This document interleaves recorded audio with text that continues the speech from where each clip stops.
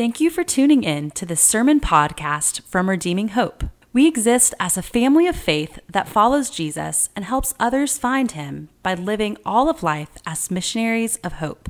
If you want more information about our church or would like to support our ministry, go to our website at redeeminghope.org. Please enjoy this sermon podcast. Continuing our series, Cross and Crown, really the two themes of the Gospel of Mark. Christ's crown, we see him coming to us as the king, establishing a new kingdom, and he's really showing us in the Gospel of Mark what the world's going to look like when Jesus is in charge. We get a glimpse of it, and we see him moving from scene to scene, almost like an action hero, doing amazing things, which is what we're going to see today as we see Jesus the King come and preach the gospel of the kingdom.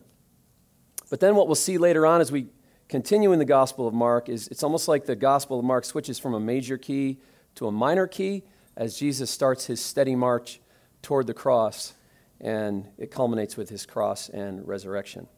Now, as we get into today, I am going to give a disclaimer sort of announcement, and I'm going to concede that Josh's visual last week with the mustard seed was really slick. I mean, did you come in last week wondering what the heck was going on with that thing taped to the side of your chair?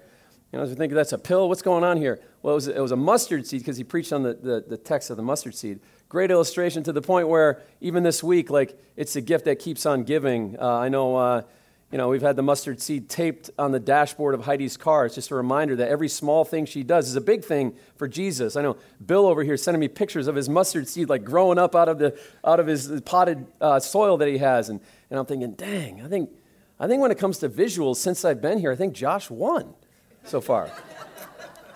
So this is a disclaimer announcement. I do not have the visual today to beat that visual, but I will eventually have a visual that will retake the top spot at some point in the near future. It was a busy week for me, and I actually thought about bringing my canoe in because you'll see with the text today. But you're wondering what the canoe is on the side of your chair.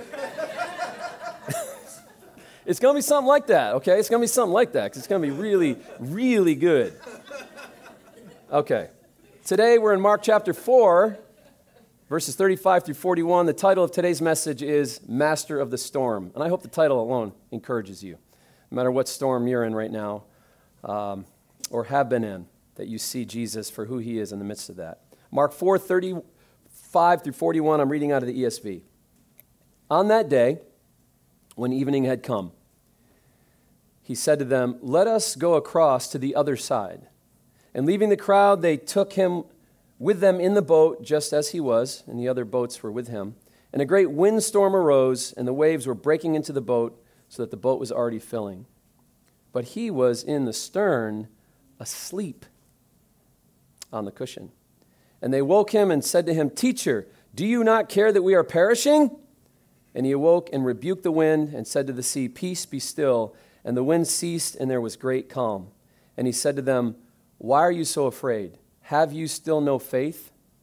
And they were filled with great fear and said to one another, "Who then is this that even the wind and the sea obey him?" This is God's word. You know, I always remember when I preach the word, it always comes to me because there's that moment, and I think anybody who preaches the word has that moment where you realize that God's going to use you today to speak his word, and there's a sense of weakness and a sense of inadequacy that can hit. And I remember Charles Spurgeon, the great Prince of Preachers, would say that as he, in his words, ascended the sacred desk, he's talking about the pulpit, he would step up, in England to that high pulpit that they had in his church at the time, and every step he would say, "I believe in the Holy Spirit. I believe in the Holy Spirit. I believe in the Holy Spirit." And so this morning I confess I believe in the Holy Spirit. And let's pray for his help today. Lord, the speaker and the hearer are weak today, both alike.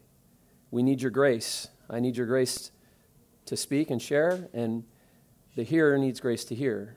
We ask for your spiritual power to be at work in your word today. In Jesus' name, amen. So storms come into our lives, like this storm came into the disciples' lives, and I think it's a nice metaphor that the whole text starts with when evening had come. It's getting dark. It's a dark season. It's a dark moment. It's a dark chapter. Maybe you can relate to that. Maybe evening has come. Or maybe you're right in the middle of it. And storms come into our lives like the disciples. And like the disciples, we also ask Jesus, Jesus, do you not care that we are perishing? Don't you care? Don't you see what is going on in our lives? Don't you see what is going on in our family, in our marriage, in our finances, in our relationships, in our country? Today, here's what we're going to talk about. Jesus' response to the storm, Jesus' response to his disciples, and then our response to Jesus, okay? So how did Jesus respond to this storm? What do we see him doing? And then how does he interact with his disciples? And then how do we interact with this text, and how do we interact with him as a result of this? So let's talk about Jesus' response to the storm. I think we see two things. It's actually a twofold response. We see Jesus sleeping, and we see him stopping, sleeping and stopping the storm. Sometimes Jesus sleeps in the storm, and it kind of looks like he doesn't care, to the point where the disciples actually ask that question. But what we need to understand is that God's disposition toward this storm and toward your storm is not disinterest or uncaring, it's peace. What you see in Jesus in this text is not disinterest, it's peace. And what you see in Jesus when he doesn't immediately react to your panic or my panic, right? It takes me about 48 hours to feel like God has utterly abandoned me. I can feel great today. I can walk out of church on Sunday like, man, God's doing great stuff. I feel so good. It could be literally Tuesday afternoon. I'm like, why do you hide when darkness comes? Jesus, why are you sleeping? It's just our hearts. We just lose sight of him. And we misinterpret him. And that's what they were doing. He was at peace. They thought it was him being disinterested and uncaring. But that's not at all what it was. He's not worried. He can sleep because he knows the end from the beginning. Psalm chapter 2 says, the one who sits in heaven looking at his enemies laughs. That's God's disposition toward his enemies, which, by the way, are your enemies. He literally laughs. Why? Because he sees the end from the beginning. He knows the story. Recently, as a church, Josh mentioned the Bible reading plan. We read through the story of Joseph in the book of Genesis in our Bible reading plan. And anytime my reading takes me to the story of Joseph, my favorite Old Testament story, so much in it that encourages us. We did a series last year on the story of Joseph. And what we see is that Joseph suffered many things for a long time. But in the end, he said to his brothers who betrayed him, and it's right here, Genesis chapter 50 and verse 20. He said, as for you, you meant evil against me, but God meant it for good to bring it about that many people should be kept alive as they are today. You see that? He says, you meant evil.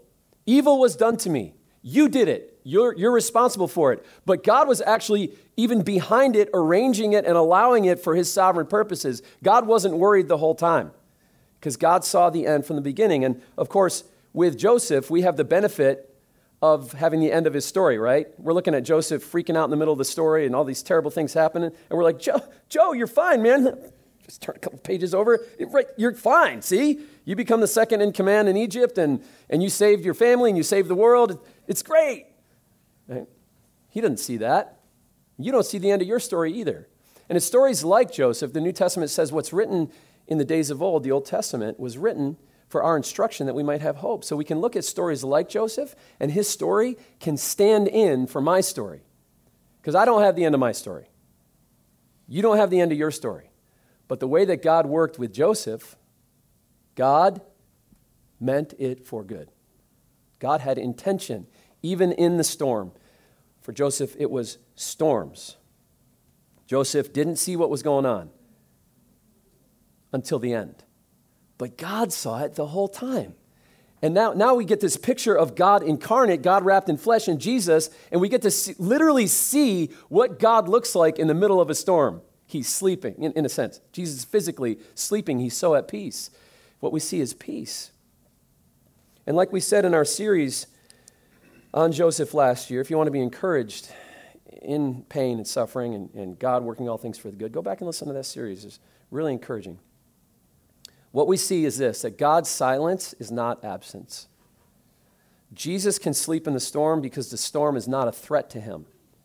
And therefore, because we're united with Christ, it's ultimately not a threat to us. So we see Jesus sleeping. That's his first response to the storm. And it's a picture of his sovereignty and a picture of his peace.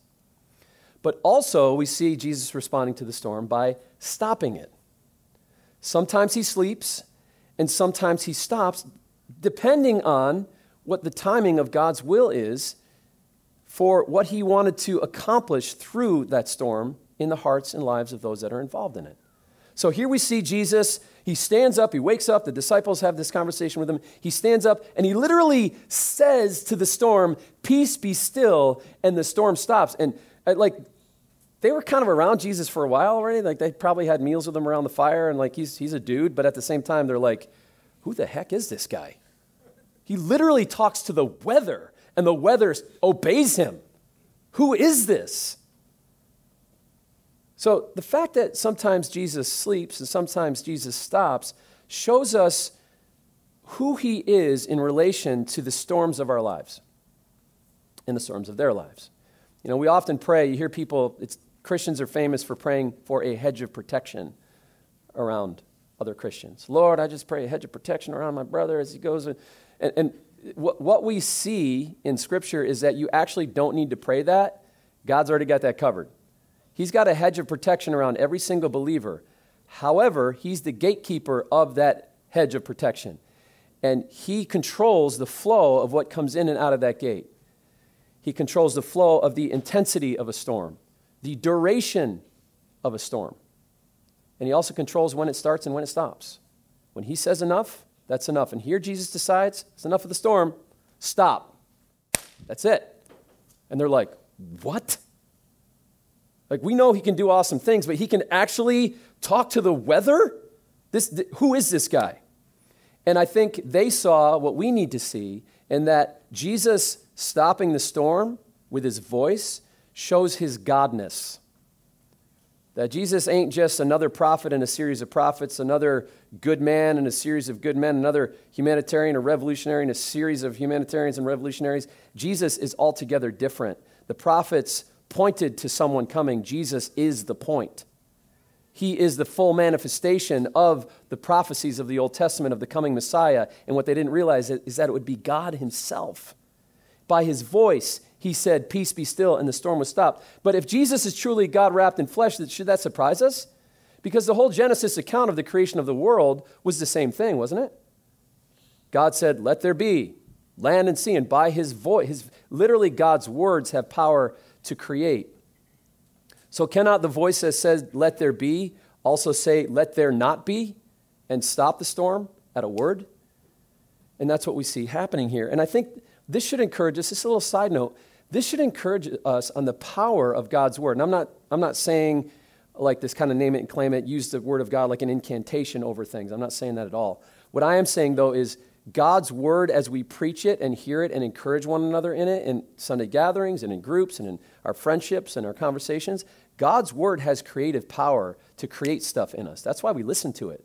Because literally listening to it has power to create life and fruitfulness and the joy of the Lord and spiritual power.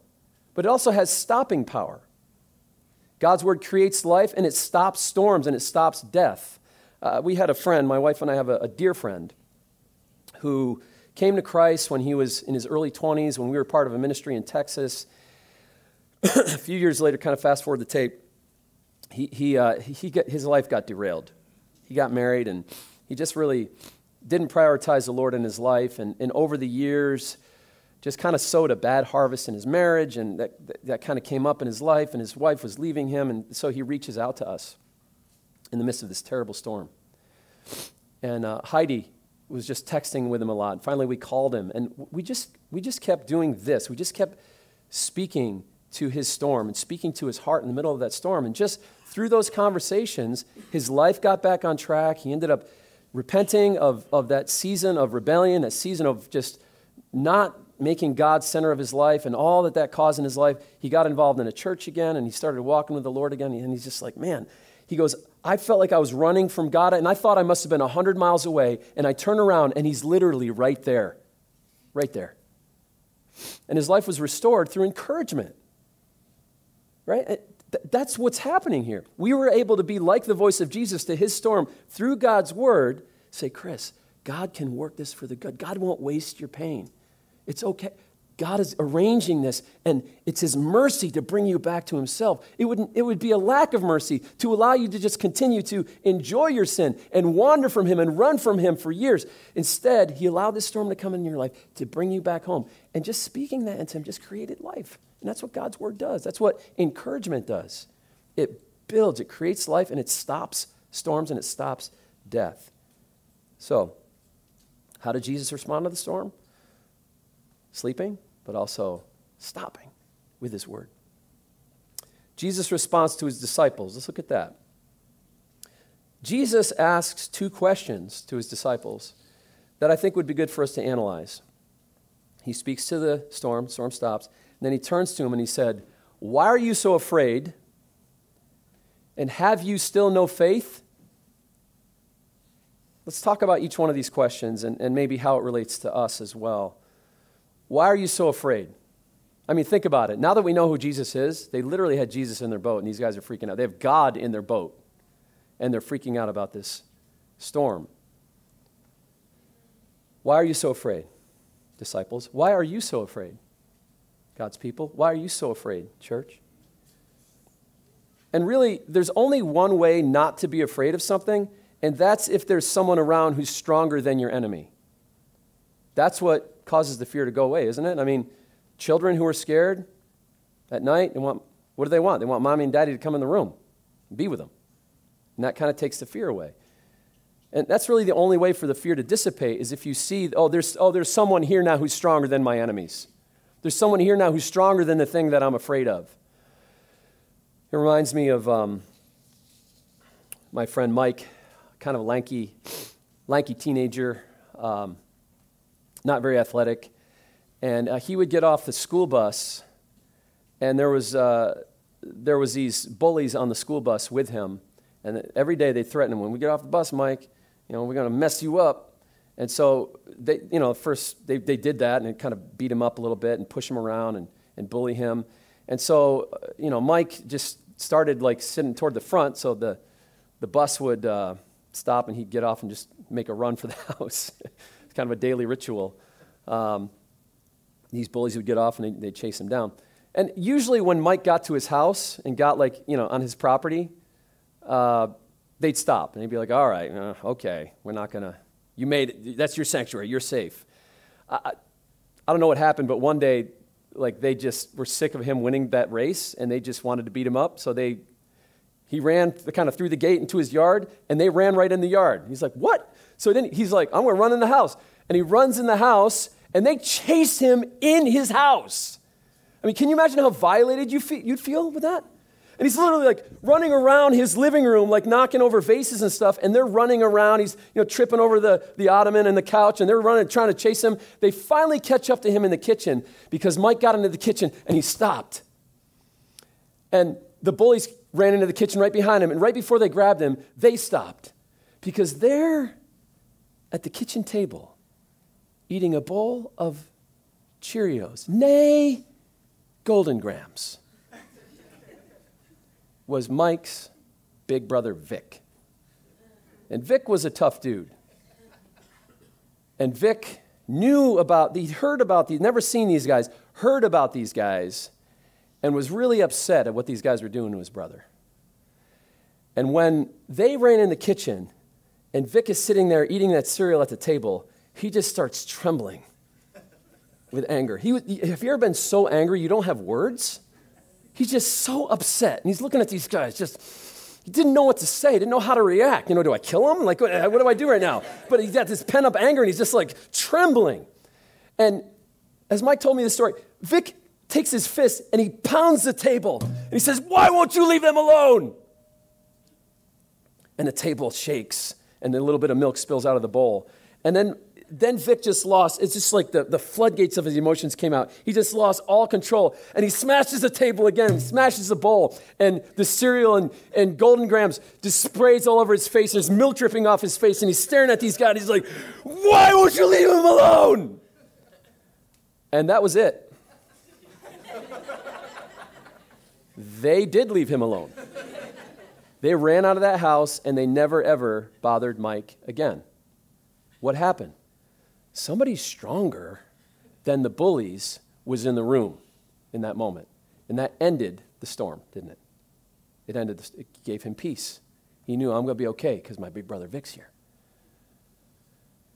And I think sometimes when storms come into our lives, we start getting afraid.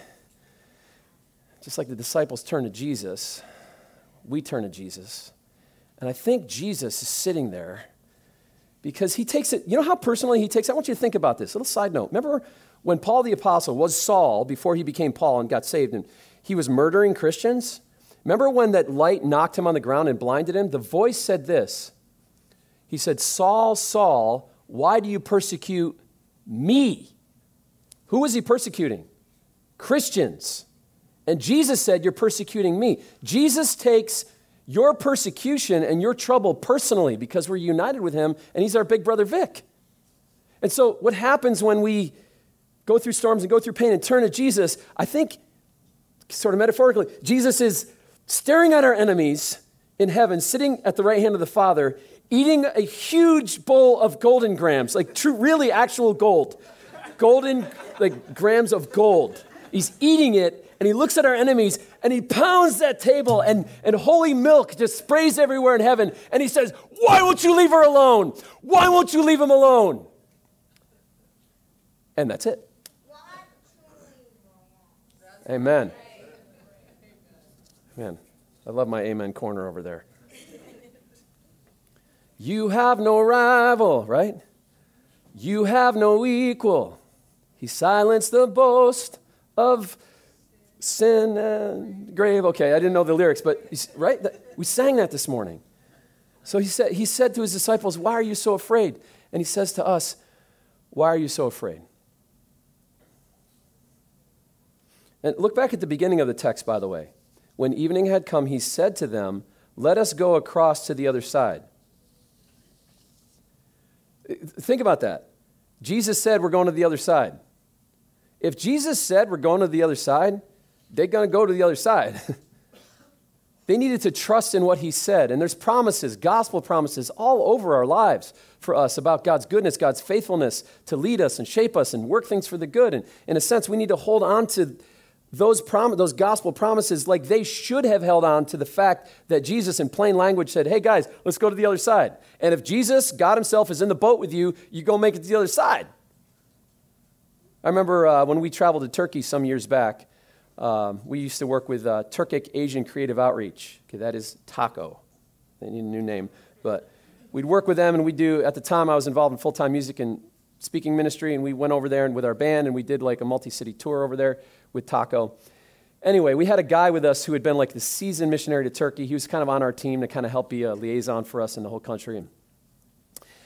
He's sitting next to, at the time, there's only 4,000 Christians in Turkey, and he happened to be sitting next to one of them, a young Christian on the plane, as we're heading over the Atlantic from the United States back to her homeland in Turkey, in Istanbul. She is trembling on the plane. And he actually cited this text of Scripture. He grabbed her on the hand. He said, you know what? He goes, I want to show you something. He goes, look around with me. He says, see that guy up there? He's part of my team. We're going to your country to preach the gospel. He said, oh, see that girl over there? She's on the team too. He's on the team. All these people on this plane, on this team, we're going over to your country to preach, to obey Jesus, because he told us to go and to preach the gospel. Jesus told us to go to Turkey. He said, you don't have to worry about it. This plane's going to land in Turkey. And that's what the disciples should have said. That's why they shouldn't have been afraid. He says, why are you so afraid?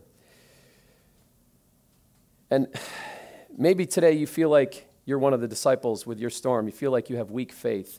And let's remember that in that story I just told, you've got Bob and the woman he was talking to from Turkey. Bob had strong faith. She had weak faith.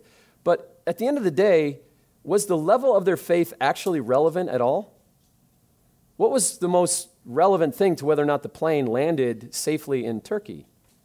The plane and how safe the plane was and the pilot, right? So actually, the person with weak faith and the person with strong faith both got the same reward in the end. because it was really about the pilot and it was about the captain. And so it is with Jesus in our lives. Maybe you feel like you've got weak faith and there's other people in the church who have strong faith, and we're right to encourage each other, and we should definitely encourage each other in our faith. But at the end of the day, the person with weak faith and the person with strong faith end up in the same destination and get the same reward because it's about our captain. And so let's switch to the next question. He said, why are you so afraid? Then he said, have you still no faith? Now, what exactly is he saying here? Faith in what? Because faith doesn't exist in a vacuum, right? Faith has an object. So what is he asking them exactly to have his faith in? Have their faith in? And I'm going to answer that with a story.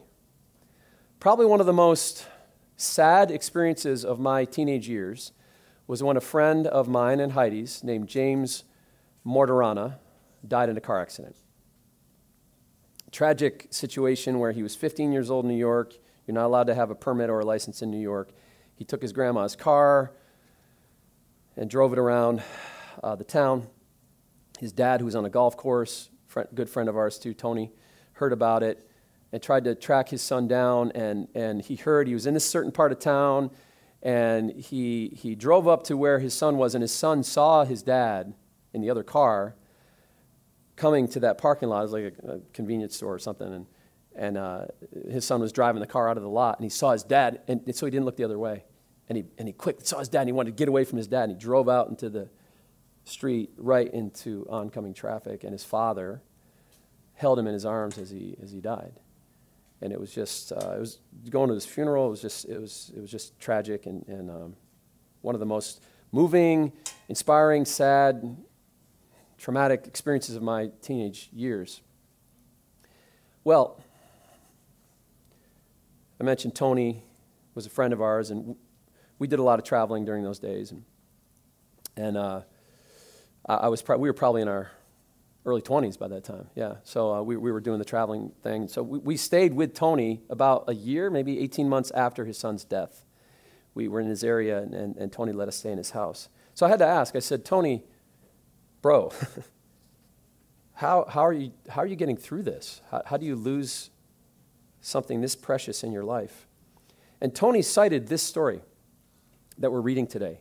He said, you remember that story where Jesus was in the boat sleeping in the storm, and then he woke up and he calmed the storm? Yeah, he said to them, you have little faith? I said, yeah, I remember that. He said, you know what I've learned? He said, Jesus wasn't asking them to have the bravery to stand up and rebuke the storm like he did. That's not the faith he was asking them to have. The faith he wanted them to have was that since he was in the boat with them, that they'd be okay.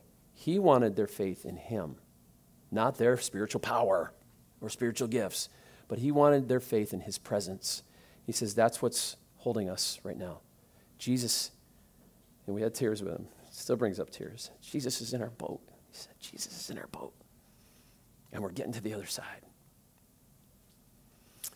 Faith, again, we don't preach faith in faith. And there's a lot of that going on in our country today, in modern Western church. Faith in faith, faith in your strength, your spiritual power, your ability to name it and claim it. You are the prophet of your own life, that kind of a thing. And that can really get off the rails. What the gospel teaches is not faith in faith, but faith in Christ.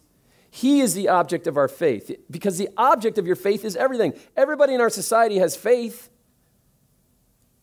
The question is, what is your faith in? And does the object of your faith produce for you what it promises? When I was a teenager, before I knew I was a wrestler, I tried basketball. It's probably another story for another day, but the last game of the year, I was the kid where, hey, put Derek in. I was Rudy. And they put me down on one end of the court and everybody else on the other side of the court so they could get the rebound and throw me the ball so I could try to score. They threw me the ball, and with the clock expiring, by some miracle of physics, I put it in and they carried me off the floor. And anyway, so I knew that that was not my future. So the next year I tried wrestling, and here we are. God has his ways. But convinced that at some point in that process, convinced that I just needed the right shoes. In 1983, 12 years old, there was a commercial for shoes called Converse Fast Break. And if you just get those shoes, your basketball game goes up like 5 notches. So I convinced my parents to buy me these very expensive shoes, these Converse Fast Break shoes, and I got the shoes. And the first testing grounds, if you live in a small town in New York like I did, is you call Kenny Wetzel and Trent Schiffendecker, right? That's what you do. So I called Kenny and Trent, and I said, guys, you got to meet me down at the court for some b-ball because I got Converse Fast Break shoes right now. See you down there. And I went down, and you know exactly how that went. I now was a terrible basketball player with very expensive Converse Fast Break shoes. Here's the point of the story. So I had faith.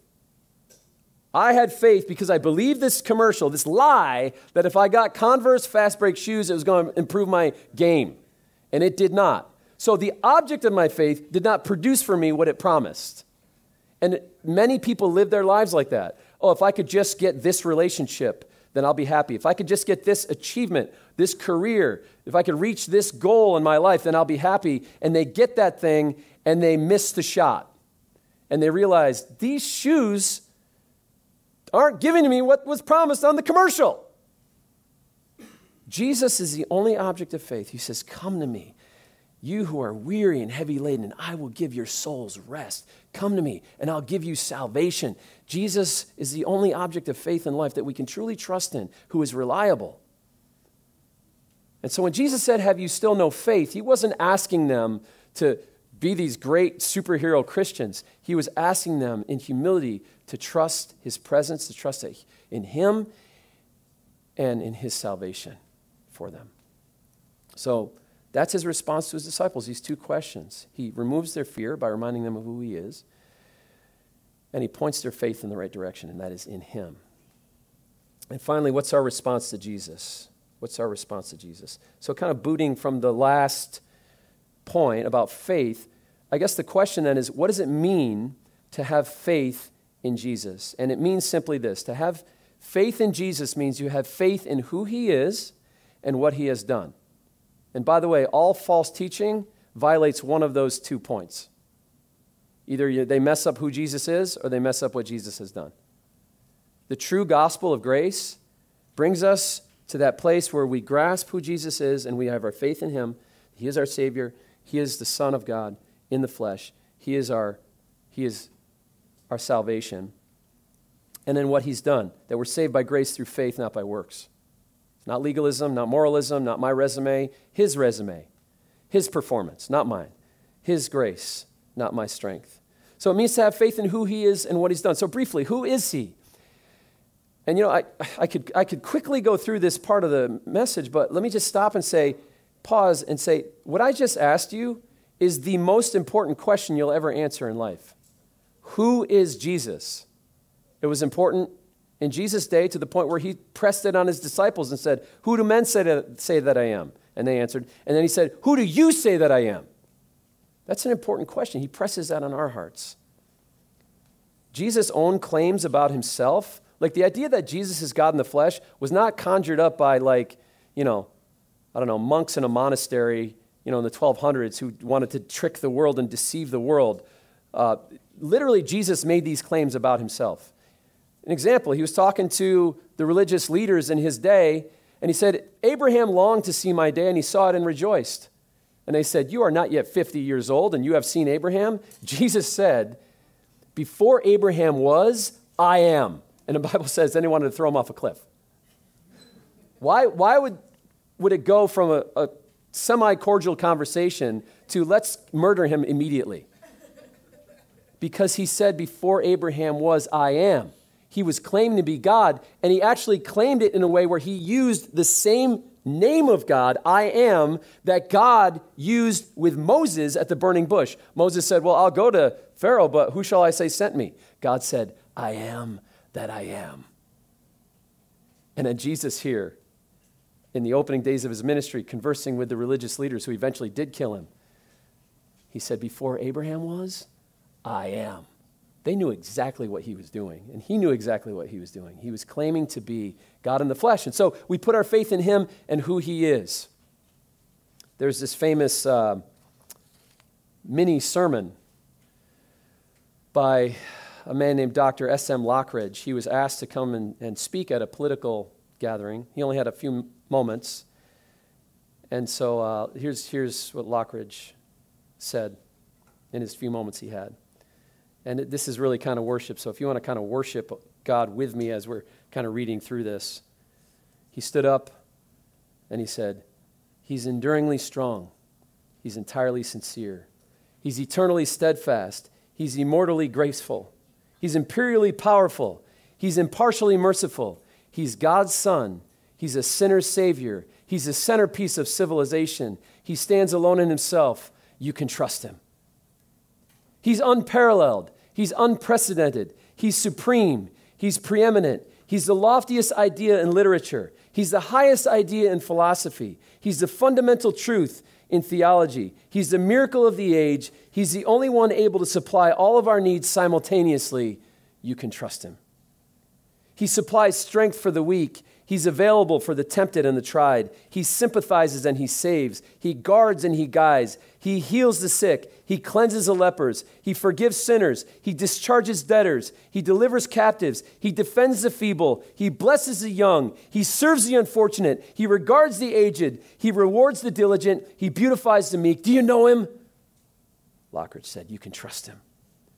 Well, my king is a king of knowledge. He's the wellspring of wisdom. He's the doorway to deliverance. He's the pathway of peace. He's the roadway of righteousness. He's the highway of holiness. He's the gateway of glory. He's the master of the mighty. He's the captain of the conquerors. He's the head of the heroes. He's the leader of the legislators. He's the overseer of the overcomers. He's the governor of the governors. He's the prince of princes. He's the king of kings and lord of lords. You can trust him. His life is matchless.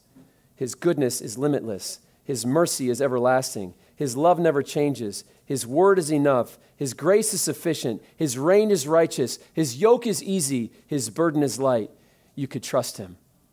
Well, I wish I could describe him to you, but he's indescribable. Yes, he's incomprehensible. He's invincible. He's irresistible. I'm trying to tell you, the heavens cannot contain him, let alone man explain him. You can't get him out of your mind. You can't get him off your hands. You can't outlive him, and you can't live without him. Well, the Pharisees couldn't stand him, but they found out that they couldn't stop him. Pilate couldn't find any fault in him. Herod couldn't kill him. Death couldn't handle him, and the grave couldn't hold him. That's my king. You can trust him. He's always been, and he always will be. I'm talking about he who had no predecessor and he who has no successor. There was nobody before him, and there will be nobody after him. You can't impeach him, and he's not going to resign.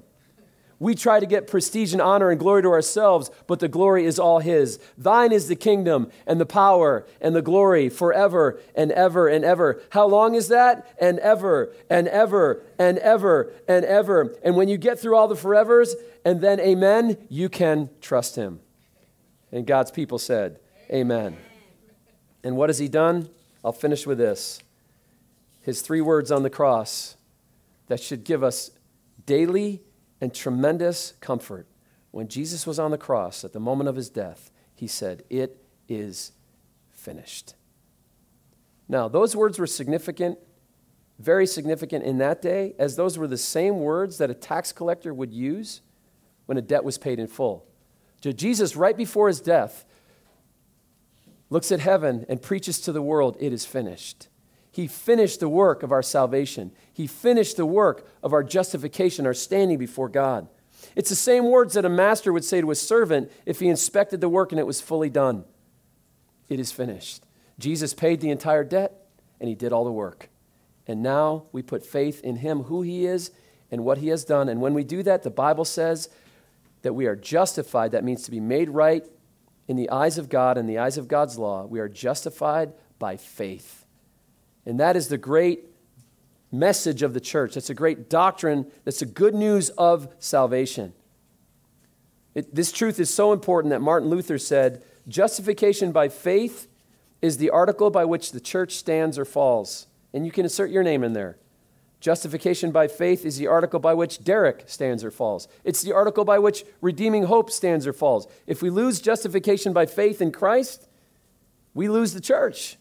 We could gather together, we could do programs and stuff, but we cease to be a Christian church because that is the center of the Christian gospel of good news. So what is our response to Jesus? Faith. Trust. We trust that he's in our boat. He's the master of the storm. He is the King of kings that has come to this world and preached the kingdom to us, and he's invited us into it. Amen? 3 quick applications. How do we respond to this message? Number 1, build your faith like a muscle. You know, I got a Planet Fitness.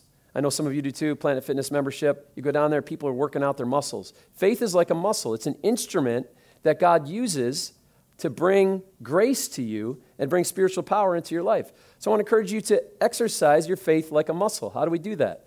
By reading the Word of God and hearing the Word of God, by gathering together like we are today and hearing God's Word or encouraging one another in groups, and just any way that we can hear the Word of God and interact with it in a way where we're letting it get down in there, we're exercising our faith.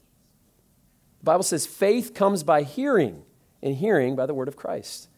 Also, put your faith into practice. Use your spiritual gifts, right? Call that person, encourage them, pray for them, reach out, open your mouth and share the good news of Christ with someone. Engage in your life of prayer with the Lord. Serve in your gift ministry in the church or in the community and say, God, use me in this. And what are we doing? We're building our faith like a muscle. Number 2, don't look at the storm, look at Jesus. Can I just be real honest and practical with you? Like this week got real practical for me, right? We're in a time right now when there's a lot of financial pressure, and I tend to look at our bank account depleting and how things are going. And, I kind of look at my apps and my numbers, and I felt like the Lord said to me, you need to look at Matthew 6 instead of your apps, which says, seek first the kingdom of God, and all these things will be added unto you. So when I have an instinct to look at my bank account or look at my investments and how things are going, I've grabbed my phone and instead I open my Bible app and I look at Matthew 6. Because I want to look at Jesus. I don't want to look at my storm. I want to look at Christ. So for whatever that looks like for you, look at Jesus, not your storm. And finally, worship and pray when facing your fears. Maybe it's a little corny, but I think it works, right? I think we need to stop. How's it go? Stop telling God how big our problems are, right? And start telling our problems how big our God is. So turn to Christ in worship. Recognize him in a way where you're in awe and you go, who is this that even the wind and the sea obey him? Even my trial obeys him. Wow. What a God, what a Savior, what a Lord. Let's pray. Father, we thank you for your love that we see in this text. We thank you for your grace that we see in this text. Help us, Lord, to hear it with spiritual ears, and I pray it would go down to deep places, like it did and must have in the disciples, that we'd walk out of this place in awe of you and grateful for the salvation that we have received. I pray in Jesus' name. Amen. Thank you for listening. We gather every Sunday at the Clarksville area YMCA. For more information, please go to our website at redeeminghope.org.